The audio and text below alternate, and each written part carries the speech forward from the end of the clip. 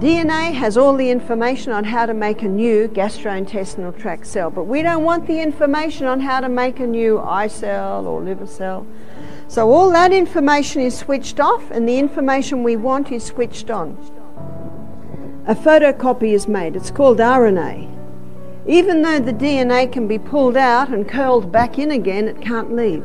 And so a photocopy is made called RNA, and it travels down to another section of the cell called ribosome. And ribosome is the little factory where the new cell is made. Science shows us today that there's a literal city inside that cell. There are conveyor belts, there are outboard motors. Did you know that Darwin stated that his theory rested on what they would find out on the inside workings of the cell?